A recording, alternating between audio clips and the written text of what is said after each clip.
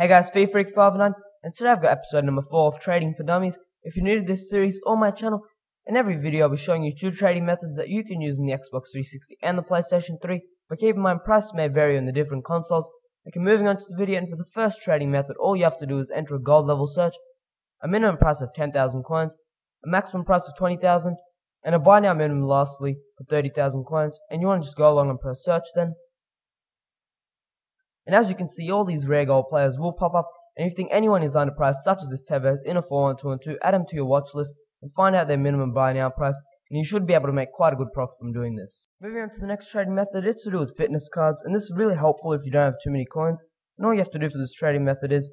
enter a gold level search, type as fitness, at a maximum price of 250 coins, and you want to just go along and press search then. And as you can see, all these fitness cards will pop up, and you want to bid a maximum price of 250 coins on them, and you should usually be able to win them. And list them up for a buy now of 350 or 300 coins, and they should usually sell within 5 to 10 minutes. Thanks for watching, please leave a like and subscribe, and comment below if you would like me to do a road to Messi.